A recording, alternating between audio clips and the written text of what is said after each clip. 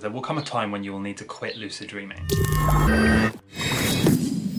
When you will not be able to do this anymore, and there's a very good reason for that. One of the main downsides of lucid dreaming is that if you do it too much, you end up becoming so connected with that world, with the dream world, that you sort of lose touch of reality, and you sort of don't focus as much on your goals in real life. I've spoken to a lot of lucid dreamers, especially online, who find that they're so engaged with the lucid dream that they just don't want to do anything in real life. I'm getting emails from people saying, I've given up on like my personal relationships and friendships because I just want to be in this world all the time where I can do what I want. Now, in a way I do get that, because it is quite enticing and it is very fun and entertaining. But at the same time, you must balance the two things. And if you're ever getting to a point where you're so engaged with lucid dreaming that you just don't want to do anything else, you should really think about stopping. And I've never reached this point myself personally, but I have spoken to people who have. And it can be kind of, worrying to hear that, because real life is so full of adventures and things that you could be doing. There's so many things you could try and experience, but if you don't do that because you'd rather be like sleeping and dreaming, then you're missing a trick, you're missing out on the main point here, which is that lucid dreaming should add to your life and not just substitute your real life for a dream life. That's not what you're aiming to do here. What you're aiming to do is to make sure that you have a really fun, real life, and also a supplemented fun lucid dream life in which you can do other things that you couldn't do in real life. So, like I said before, you're aiming to do incredible things in both scenarios. You're not aiming to just do one thing, and you should definitely not make your life about trying to enhance lucid dreams only, because you're missing the point. You should be adding to your real life as well as making your dream life better. So if you get to this point, I think you should stop lucid dreaming.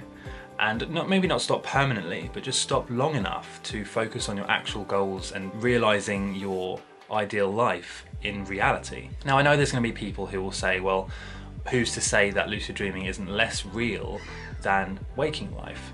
And I get that, it's in a sort of very spiritual and open-minded way. Yes, it can be identified and experienced as real when you're in a dream, but that's not to say that it's more important than this reality. So I wouldn't focus just on dreams. I would focus on both at the same time. And if you find that you're getting too attached to the dream world, then just step back a bit and take a couple of weeks break. You don't have to do this every day, and you certainly don't have to try and do it every night, because the chances are that, especially if you're new to this, or if you're experienced, this channel's getting a mixed variety of people here. Some of you guys can lucid dream regularly, and some of you are struggling, or you're interested in it, or whatever the case is. It doesn't matter. If you're getting too attached to the lucid dream to the point where you're neglecting your real life goals and ambitions and everything like that, you need to step back. And obviously you don't have to do this. This is just my opinion. This is my advice, okay?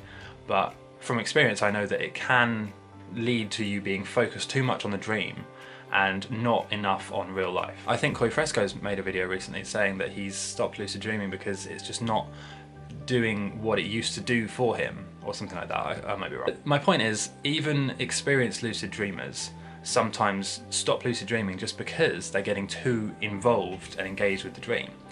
It shouldn't be your main focus. In fact, it should be like a bonus to your already inspiring and happy, fulfilling life. It's the same thing with going to the gym. Going to the gym and exercising should be a part of your life. It shouldn't be your whole life, unless you obviously want to do that for your life, like you want to compete, or you want to be a bodybuilder, or a strongman, powerlifter. But for most of us, it will just be a small part of our life. Like, you'll go to the gym maybe 3 times a week, you'll exercise, but then you'll come back and you'll work on your actual life, your actual goals, and your normal thing that you spend most of your time on. Lucid dreaming should be like that. It should be a part of our lives, like going to the gym. Like maybe 2 or 3 times a week we have a lucid dream, and then we wake up and then we write it down, but then you go back to your normal life and you carry on doing the things that you want to do for the most amount of time in your life. Now, don't take this video as me saying to stop lucid dreaming completely. And I really would hate to think that this would sort of sap any motivation that you might have, because it is incredible. You should want to learn it, and it should form a part of your daily routine. I'm just saying that it shouldn't form your entire day. So if you enjoyed this video, please go ahead and subscribe. It will really mean a lot to me. I appreciate the new subscribers that are here, and also go and check out my other channel, Transcend Your Limits, because I'm doing daily vlogs there as well. So I'll see you next time. Done.